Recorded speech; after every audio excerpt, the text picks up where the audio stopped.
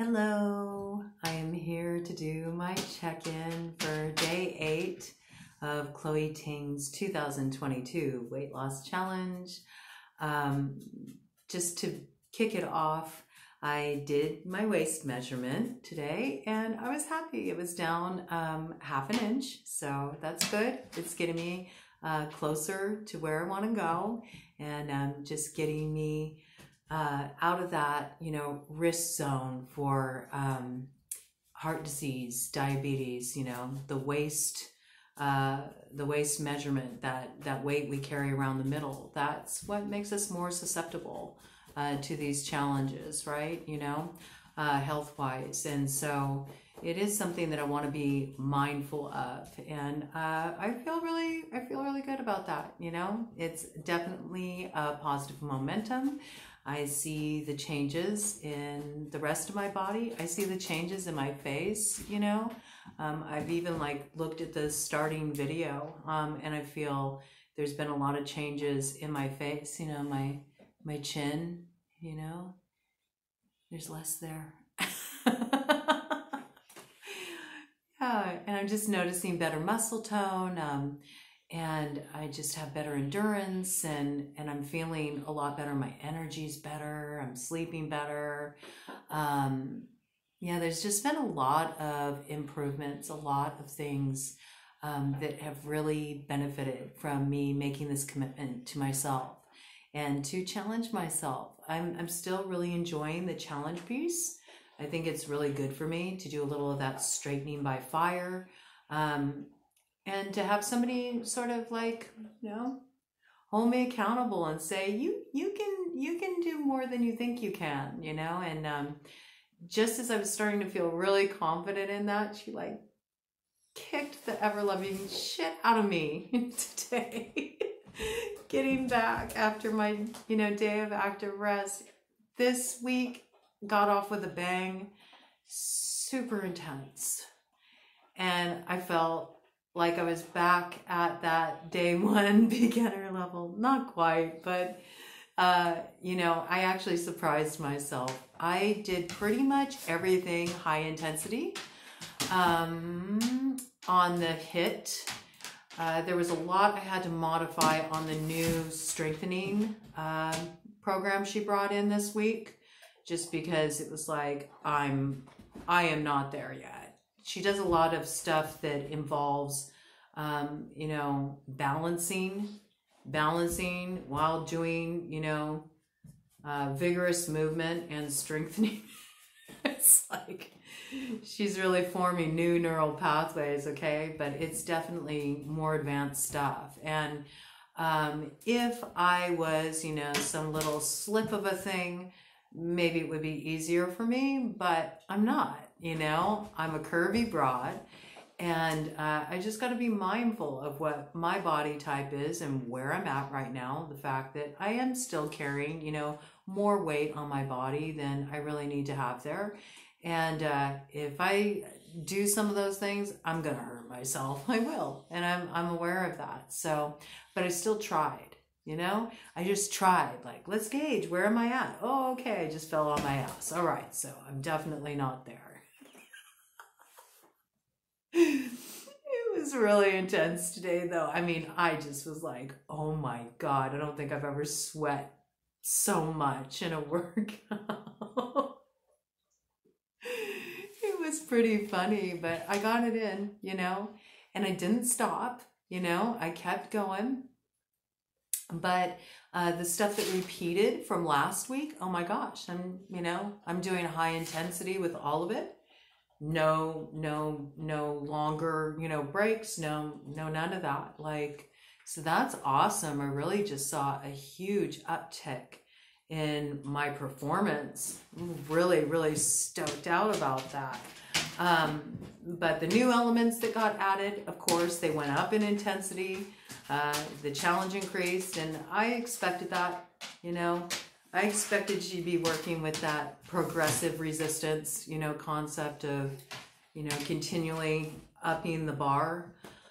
So, yeah, I'm in it, I'm in it for the journey. I'm really excited to see how much things shift over a 4-week period. I'm really happy with the progress I've had this first week.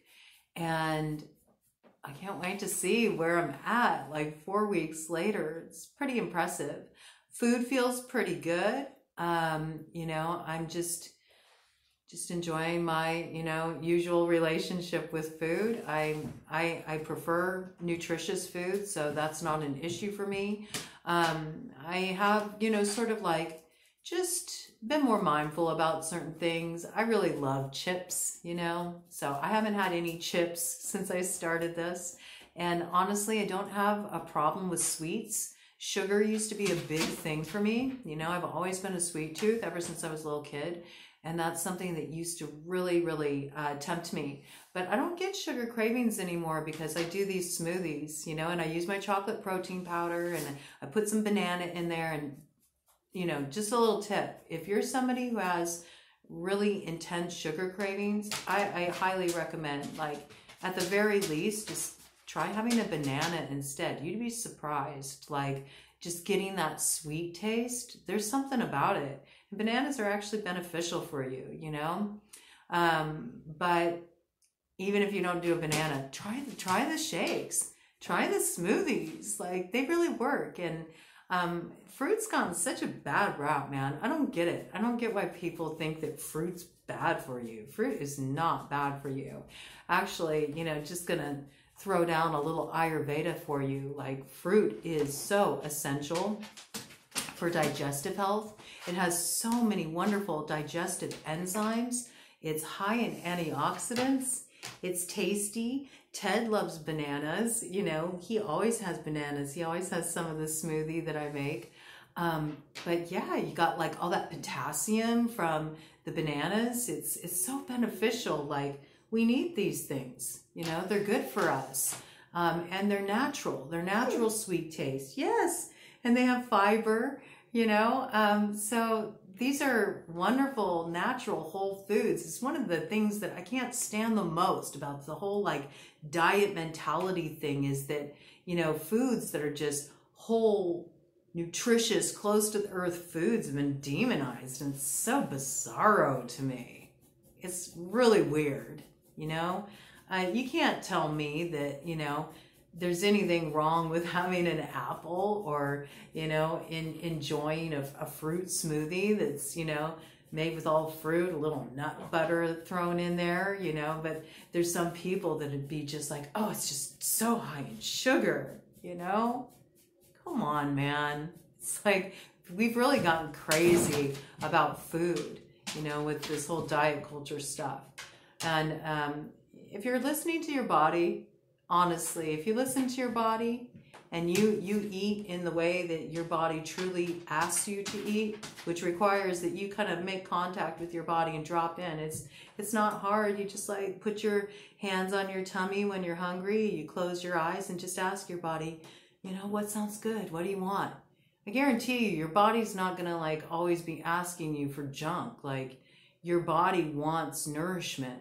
It does, you know? And when you listen and you respond to that communication, you're not going to go wrong. You're not. And every body is different. Every body needs something different, right? It's interesting because my body naturally, without effort, just my hunger patterns, I fall into kind of a you know, intermittent fasting pattern. It's nothing that I try to do. It's just my hunger kicks in later in the day. I've never been somebody who really enjoys breakfast, right? But I always ate it because I felt like, well, I'm supposed to eat breakfast, okay? I was going by something an external authority told me to do instead of listening to my body and what my body really wanted. And breakfast always made me feel a little queasy and a little like, ugh, I never really enjoyed it. And I've always had kind of a bad habit of late night eating, okay? That's like my Achilles heel, late night eating. And it doesn't make my body feel good. It doesn't. Anytime I've gotten into a pattern of late night eating in the past, it's always led to me like having heartburn or indigestion, feeling sick to my stomach. Like, my body just doesn't do well with that. Nobody's body really does. And that's because, you know, at night, all of your digestive organs are going through their detoxification cycle. All of your organs are detoxifying. That's what nighttime's for. It's for rest and replenishment, you know. And if you're eating late at night, you're diverting all of that energy that's supposed to go towards, you know, the organs going through their detoxification process to digesting your food. So that's why you wake up. You feel sluggish. You feel kind of like icky. You feel like you got a food hangover. It's because you kind of do. You didn't get to detox. You didn't get good rest because of it either, you know. So I did have to kind of like initially work to shift that. I sort of merged my understanding of Ayurveda and intuitive eating together, right? So I shifted that, you know, and I started like edging back, you know, how late I would have dinner. Now I kind of just like, in general, I close the kitchen around 8 o'clock. Occasionally, you know, I may close the kitchen at 9, just depending on how busy the day is, but I don't do that late night eating anymore. And if I want something at night, you know, something to nourish me, I'll make myself some herbal tea, you know. There's something about just like having a warm cup of something that, you know, feels very like nurturing. And I find I did fine with that. I focus my attention on other things at night now to wind down, to relax. Instead of munching, you know, mindlessly, I might do some meditation. I might do some yoga. I like to, you know, tune into YouTube, and I like to watch ASMR, and I like to do guided meditations, you know, and listen to things that just relax me, you know. I tune into a lot of other tarot readers and just enjoy receiving readings and appreciating, you know, what other people are putting out there. There's some really good content on YouTube, okay? But yeah, you know, I've got out of that pattern, right? And so once I got out of that pattern, just listening to my body, I really don't get hungry until the afternoon. It's just kind of the way I've always been. It was very interesting because before I started this Chloe Ting challenge, my body had fallen pretty naturally into like a 24 cycle with the intermittent fasting, which is like a 20-hour fast, 4-hour eating window period.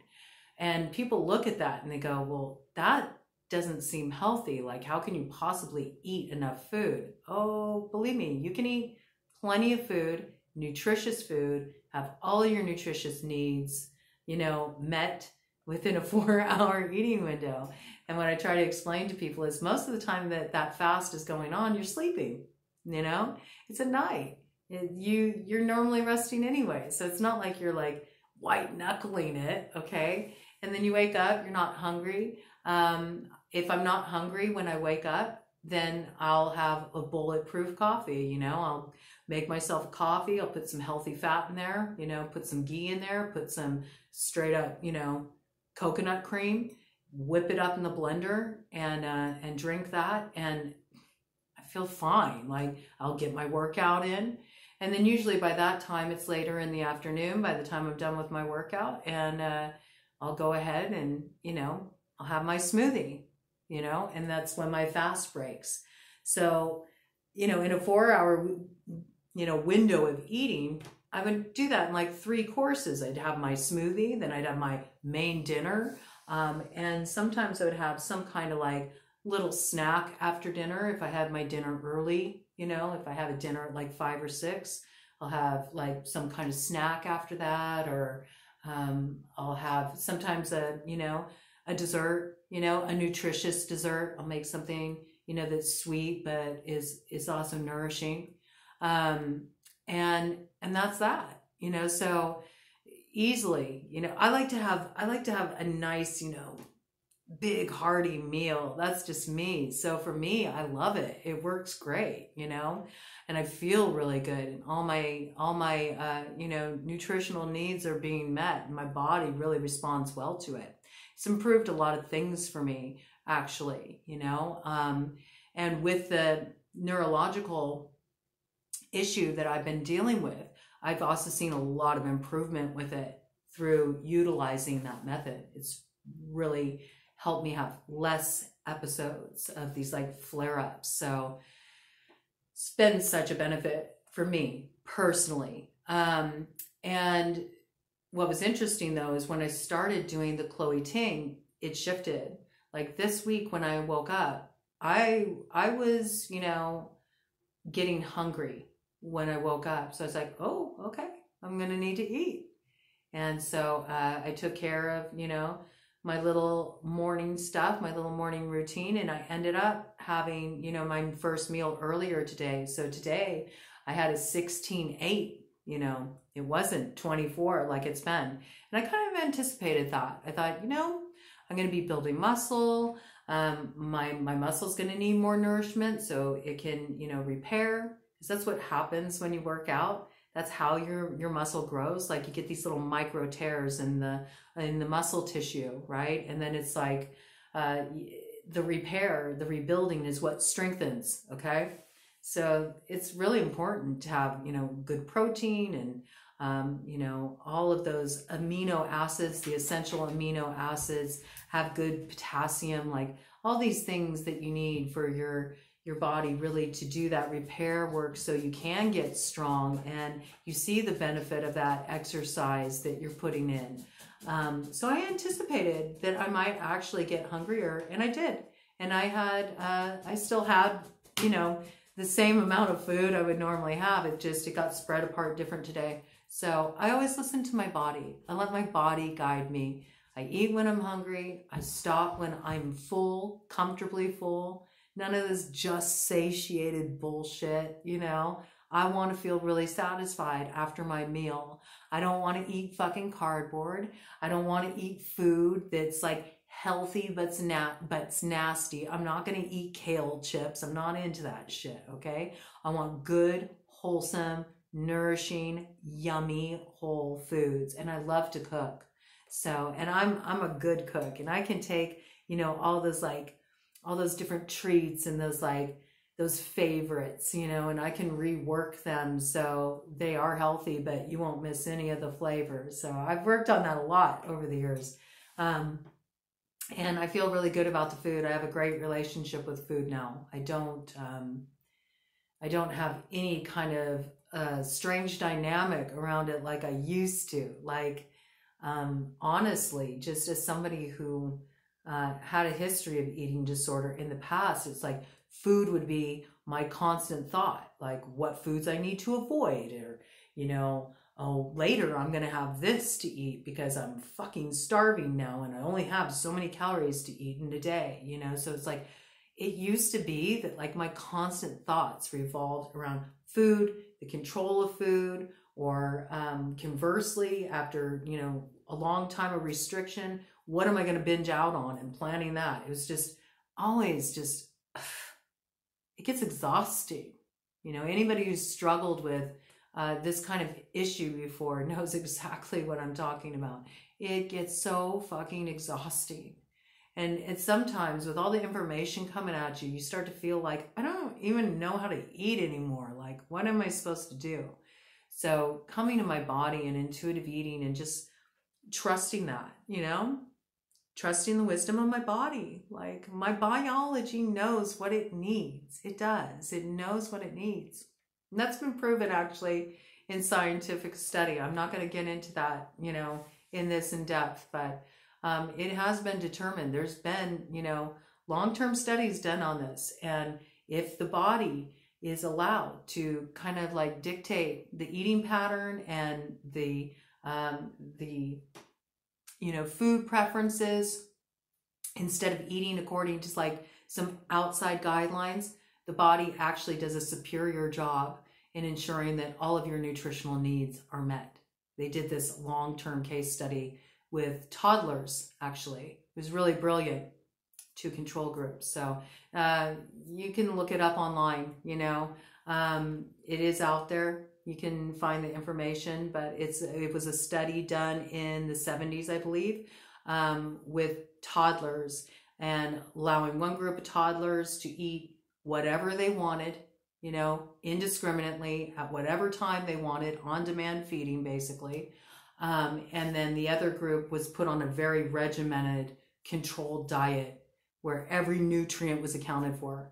And it went on for a while. It was quite a lengthy case study. And what they determined by the end of it was that the toddlers that were left to their own devices, they actually had superior nutritional absorption.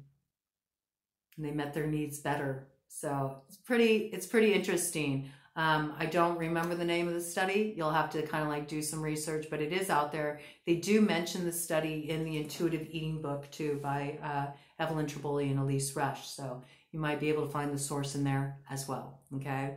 But I've just really found that listening to my body has given me freedom, you know, and it's really kind of cool to be at this place where I used to struggle so much with food and my relationship with my body. You know, just being really negative towards myself, being hard on myself, picking my body apart, squeezing at my body and, you know, judging my body and all this shit. And I'm like free of that. Like, I have none of that anymore. I really don't. I don't have any of that anymore. And on the occasion that, you know, I do go out and like have a hot fudge sundae or something like that, it doesn't turn into like this like food fest. It's like, okay, that was great. I really enjoyed that. And then the next meal, you know, I listen to my body again. You know, what do you want now? But really, I've come into this like beautiful natural balance with food. And I find that about 90% of the time, I really just want to eat nutritious food. That's what I really enjoy. And that has everything to do with the fact that I listen to my body. And my body responds to those foods with energy. My digestion feels good. I sleep better. I feel like, you know, it improves my skin. I mean, I'm feeling really good about my skin. You know, I'm going to be turning 50 and I feel like, you know, my skin looks pretty good. I feel like I'm aging pretty well, you know, and I just gua sha'd my face. That's what this red is right here. I gua sha'd my face. I do gua sha on my face every night, so that's part of my little routine for my skincare. But even with my skincare, it's like so simple, so basic. I don't use any skincare products at all. I use olive oil. That's all I use on my face. And anyway, you know, it's just like, I feel like those foods I take in and how I'm moving my body now, all these pieces, the things I do for stress management, I feel like it's really paying off. And I enjoy these things. It feels good. It feels supportive. And my whole goal with this is not to have this be something I go on and off of. It's something that I want to have as my lifestyle practice. So it's been very helpful for me to be challenged by Chloe Ting, because I realized that in the past I wasn't challenging my edge enough with my exercise. And that's something that I really need at this age, you know. I am, you know, heading into that, you know, age bracket where I need a little bit of a boost, you know, with the metabolism, and it is important that I build muscle at this time, and I do need that extra like push. So would I have pushed myself that hard on my own? Honestly, no. No. I mean, there's times that I'm doing this and I'm just like, oh my God, I'm dying. This is really intense. I mean, there's times it gets a little dramatic, okay? But I'm laughing too because it's funny. But yeah, to know that it's that challenging, and yet I get to the point where, you know, by the end of the week, I'm like, okay, I kind of got that now. It's not as challenging as it was before. I can actually do this and feel pretty confident in it. So it's a really cool experience. I'm actually, you know, the physical, like seeing the changes in my body, seeing things tone up, seeing my shape, you know, become more defined and emerge and all those things. Those are lovely things. I'm not going to pretend that, you know, aesthetics aren't important to me at all. Of course I want to look my best. I want to feel my hottest. Of course I do. Right? But honestly, for real, what I'm really digging more than anything is just how I'm feeling. And I'm liking what it's doing for my like my personal mojo. Like I feel my confidence coming forward. I'm feeling stronger like within myself as I'm able to like meet these challenges and then surprise myself and go, wow, I didn't know I'd actually be able to do that. How cool is that? So I'm loving this. You know, I'm loving this process. And even when it's challenging, and even when I'm a puddle of sweat and I look a hot mess, and I'm laying there on my mat like just a lump, panting, I'm still loving it. You know, it's good stuff. It's good medicine. It's what I need right now. I definitely feel like I need to call my natural fire forward more. So this is a good match for me. And yeah, I'm ready to get it this week. On to week 2. Day 1 of week 2 down, and I'll see you tomorrow with another check-in.